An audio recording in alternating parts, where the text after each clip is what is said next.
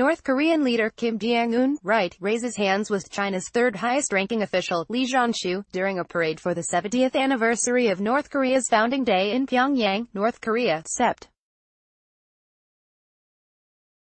9, 2018. Image credit, AP photo, Kim Chung. What if Pyongyang is using nuclearization as a means to alter the terms of its relationship with China? The last few years have witnessed dramatic oscillations in the tenor and substance of the Sino-North Korean relationship. As is well known, the relationship suffered a deep dive in 2017 through to mid-2018, on the back of a number of North Korean missile and nuclear weapons tests, provocations that prompted China to publicly rebuke Pyongyang and even support sanctions against the hermit state. However, North Korean leader Kim Jong-un and Chinese President Xi Jinping have since met on 3 occasions, and these meetings have been followed by a series of lower-level bilateral forums and increases in Chinese aid. The latter developments not only defied trends, they also surprised many well-credentialed analysts whom several months ago concluded that the special, so-called, blood alliance, or lips and teeth, relationship between these two neighbors is no more. How or why did these experts get it wrong? The notion that China and North Korea no longer share the lips and teeth alliance of yesteryear is a theory that had garnered significant currency among Western analysts and some Chinese scholars. However, the Australian National University's Yu Chen has argued that those who think that the relationship has markedly changed didn't understand it to begin with. Chen noted that the true meaning of the oft-invoked analogy of lips and teeth has nothing to do with ideological or affective closeness, i.e., a blood alliance, but rather reflects North Korea's importance to China as a buffer against the United States and its allies, i.e., lips that protect the teeth from exposure to the cold. In other words, an underlying stability belies the external appearance of volatility in the Sino-North relationship, because the essential foundation of China's special relationship with Pyongyang is not less immutable factors such as affective sentiments, but rather a more enduring geostrategic reality. Chen's theory reflects a conventional position on Sino-North Korean relations among defense and security analysts. However, this position has its own weaknesses. Foremost among them is the argument that the buffer theory does not tally with China's reluctance to make strong commitments to defend its buffer from foreign, in particular U.S., aggression. Adam Cathcart noted several years ago that formal Chinese agreements to defend North Korea from nuclear attack are far weaker than those that oblige the United States to defend South Korea and Japan, and that this fact may have motivated the North to step up its efforts to develop an autonomous nuclear deterrent capacity. As the North's nuclearization accelerated, this commitment appears to have weakened further. For instance, Beijing has recently signaled that it would not defend Pyongyang if the latter attacked another country. There has even been speculation that China may refuse to extend its mutual defense agreement with North Korea, the Sino-North Korean Mutual Aid and Cooperation Friendship Treaty, which is due to expire on 2021. Enjoying this article? Click here to subscribe for full access. Just $5 a month. If geostrategic concerns are the central factor guiding China's relationship with North Korea, why would China appear reluctant to defend its buffer to the hilt? A possible answer to this conundrum can be found in a recent article written by Li Bin, an expert on nuclear proliferation from Tsinghua University's influential Institute for International Relations. Li noted that China's protection of, and assistance toward, North Korea has rarely delivered commensurate levels of Chinese political influence over a recalcitrant Pyongyang.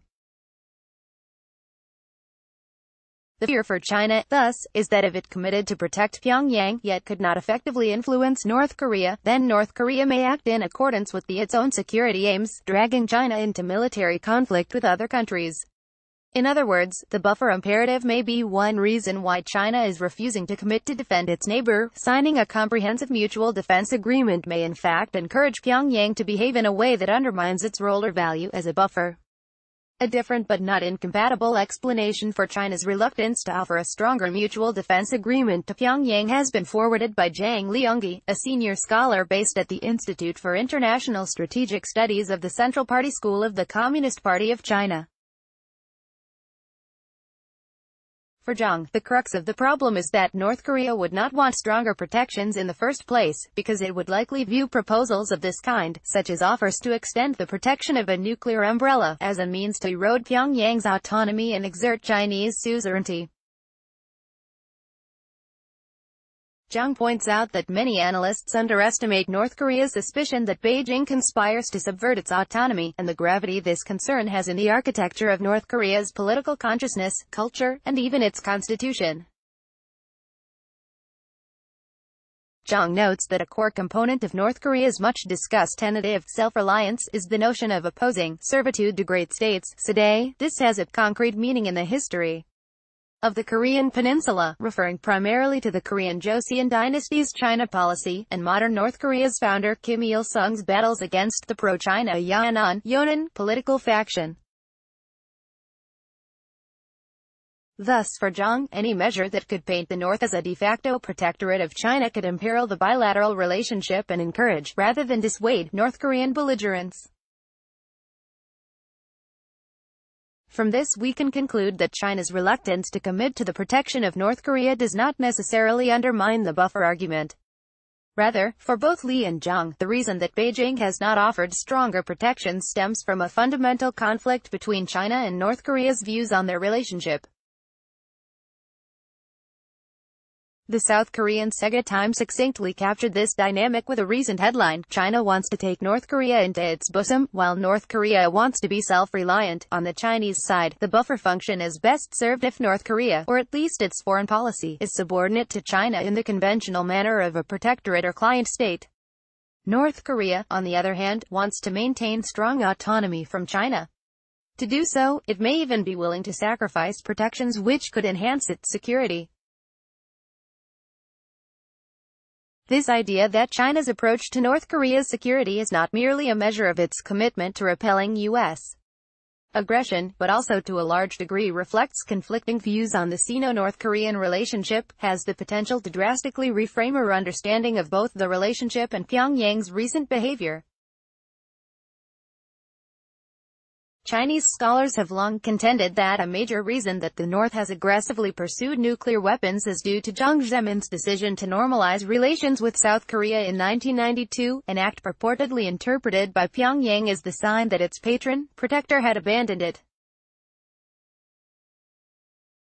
However, if the buffer imperative remains the cornerstone of the Sino-North Korean relationship, and one would assume that Pyongyang would be aware of this should it be the case, this argument loses strength. Perhaps it is not entirely the case that the change in the alliance prompted the North's nuclearization. Perhaps Pyongyang has used nuclearization as a means to alter the terms of the Sino-North Korean relationship in alignment with its own ideals. Put another way, the Kim regime could be staking its role as China's buffer to leverage China, i.e., to prompt China to continue to invest in the survivability of the Kim regime, while denying Beijing the capacity to translate ongoing support, protection of its buffer into political influence. This idea is not as fanciful as it may appear. First, it should be noted that Pyongyang's nuclear program accelerated just as Xi Jinping purportedly demanded that aid to North Korea should start buying Beijing more political, diplomatic clout. It occurred, moreover, while Kim stepped up his efforts to resist Chinese influence, partly through punishing Beijing-friendly officials, such as his uncle Jang Song-Thaek, and possibly through ordering the assassination of his cinephile half-brother Kim Jong-nam. Put another way, the nuclear program accelerated just as the aforementioned contradictions in the China-North Korea relationship had intensified. More importantly, many Chinese experts have since acknowledged that the success of Kim's weapons programs had subsequently weakened China's ability to use its military power to leverage Pyongyang, while it has increased Kim's capacity to harm China diplomatically and strategically. This last point is significant. It identifies the tools that a nuclearized North Korea could use, and may have used, to leverage Beijing. For instance, some have observed that the nuclear-armed North's recent bellicosity has reshifted the strategic balance of the region, in that it has prompted the United States and its allies to increase their military capacity in East Asia. This has occurred just as China has heightened its aspirations to gradually establish regional hegemony. Thus, according to respected Chinese historian Shen Jiahua, China is the real victim of these developments. As Shen notes, think about it. In response to North Korea's provocations, America sent over aircraft carriers etc., including the THA-80 system. But could you really say they are directed at North Korea, at protecting South Korea? I think the intention is more so that they are directed at China. America is just looking for an excuse to place its fleets on your doorstep. So the result of North Korea's troublemaking is that China is under more pressure and more threatened. Put another way, North Korea's bellicosity has given the United States and its allies diplomatic cover to reverse the trajectory of China's march toward regional hegemony. North Korea could well want this to occur. Arguably, any increased American, allied military presence in China's neighborhood makes the maintenance of China's North Korean buffer more essential to China's security, and more pressing. In particular, it makes the immediate collapse of the Kim regime a larger security problem for China. Theoretically speaking, such a development could have cornered China into continuing to invest in the stability of the recalcitrant Kim regime, at the very time Beijing was reappraising the value of continuing the alliance. This would moreover weaken China's position to demand a political return for supporting Pyongyang, i.e., it could allow Pyongyang to avoid Side. This argument is strengthened when we consider the likely impact China's achievement of regional hegemony would have upon the Sino-North Korean relationship. Chinese Asian hegemony implies the creation of a pan-Asian buffer. This would render the North Korea buffer redundant. A non-aligned Pyongyang, under these circumstances, would have few tools at its disposal to resist Chinese pressure or control. Indeed, given the raft of problems in the Sino-North Korean relationship in recent years, a hegemonic China may even consider the very survival of the recalcitrant Kim regime to be undesirable. Shen, for instance, has called North Korea a potential enemy of China, and Oriana Schuyler Mastro has reported that such a view is widespread among Chinese political and military elites. Hence, there are thus a number of reasons why North Korea would want to invest in a regional rebalancing, even if it runs the risk of tilting the balance of power in the favor of its former enemy, the United States. The leverage theory makes up for shortcomings in the buffer theory. It also has some explanatory power for interpreting Pyongyang's recent, ostensibly self-endangering belligerence. What is more, the same paradigm can interpret Pyongyang's more recent diplomatic actions, in particular, its pledges to denuclearize, and to reach out to its old foes, the United States and South Korea. Common interpretation of Pyongyang's motive for reaching out to the West has been a desire to hedge against China, i.e., to avoid economic over-reliance over its neighbor. However, this argument has problems. Firstly, Western aid to North Korea would almost certainly be accompanied with demands for wholesale political reform, which the North would almost certainly find unpalatable. South Korea has proven a less demanding benefactor in this regard. However, Seoul's largesse is dependent on a capricious domestic political environment, and frustration with Pyongyang has thus far led to a semi-regular oscillation between sunshine and hardline policies. Russia is another potential benefactor. However, its incentive to invest in the survival of Pyongyang for its own sake is less than is the case for China. This leads us back to the paradigm of asymmetric leverage. Kim's first meeting with Xi Jinping came soon after the confirmation of Kim's meeting with U.S. President Donald Trump. As with subsequent meetings, it was followed by a boost in Chinese aid and trade to the hermit state. China has marketed these developments as rewards for preliminary movements toward denuclearization. However, China's actions could well have been motivated by the threat that North Korea could potentially realign with China's geopolitical and regional rivals. Such a fear may seem absurd, but it would not be unprecedented. Mao Zedong once famously expressed concerns that Kim Il-sung could turn his back on the Communist alliance, and even compared Kim with Imre Nagy, the Hungarian politician who supported the so-called Hungarian uprising against the Soviets in 1956. Kim Jong-un may not be Imre Nagy, but his relationship with China has been just as problematic as it was for his grandfather. To the extent that North Korea believes that China harbors such fears, it could well be tempted to manipulate ambiguity about the new relationship with the United States and South Korea to coax China to be a more generous and less demanding benefactor. In light of the above, the notion that asymmetric leverage exists in the Sino-North Korean relations is useful for interpreting the recent behavior of both China and North Korea. In the case of the former, it explains the recent reversal of China's diplomatic posture toward Pyongyang. In the case of North Korea, it gives a new angle on the so-called madman theory in relation to Kim Jong-un. Pyongyang, marked asymmetries in military, economic, and diplomatic capital means that other than the North's value to China as a buffer, the Kim regime has few other resources at its disposal to resist Chinese influence. However, in the final analysis, China's buffer is the Kim regime, or any North Korean regime hostile to Western influences. A leverage strategy based on staking China's buffer must thus involve putting the very existence of the Kim regime on the table. What is more, the risks of this strategy have perhaps been overstated.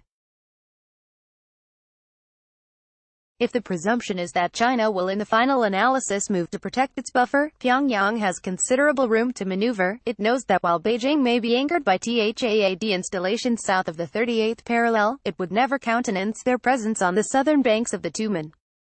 The above analysis leads to a somewhat pessimistic appraisal of the future of Sino-North Korean relations, and the future direction of North Korea's foreign policy. As long as the North continues its hold, self-reliance as a core and immutable political tenet, and as long as this stands in defiance of China's plans for regional hegemony, one can expect Pyongyang's cycle of threats and reconciliation to continue. This could potentially be resolved if the United States and China announce a united front against Pyongyang, but competition for regional hegemony, and South Korea's aspirations for peaceful unification, make this difficult. Another mitigating variable could, perversely, come from Xi's success in removing the time limits of his tenure. Xi's rule could extend through many cycles of North Korean hostility and supplication. However, it is less likely that his patience will do the same. Corey Bell has a Ph.D.